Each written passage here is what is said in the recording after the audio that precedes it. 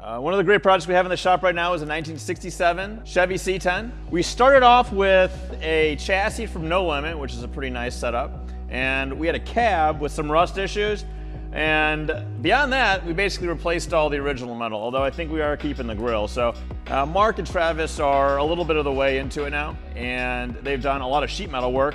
All the aftermarket sheet metal needs a lot of fit and finish work just to make it look nice. Otherwise it's all over the place and you could throw a dog through the gaps. So we've made it through that. We are currently custom fabbing the bed, which is really cool, and we've actually built it so that the bed isn't raised up 6 inches. It actually kicks over the rear axle, so I think it's going to be a really clean look. And then if you check out the rendering, we've got some pretty cool design work that we're going to tackle inside the bed just to make it look a little bit different.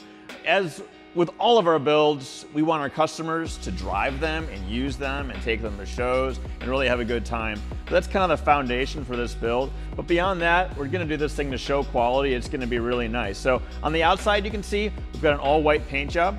It's gonna be nice and crisp and a real clean white. And then on the inside, we've got red that's really gonna pop. Kind of loose stuff at the moment. We're working on the engine compartment design, but we're going to clean it up quite a bit. And kind of the center of the focus of the engine compartment is obviously the engine. We've got a GM Performance 502, and we thought it would look really good with a stack style fuel injection, which we're going to get from Borla. So I think it's going to be nice. It's going to be clean. We're going to do a custom firewall, custom inner wheel wells, and you know, just make this thing so it's fun to drive and can go out. Hopefully our customer can win some shows. So tune in.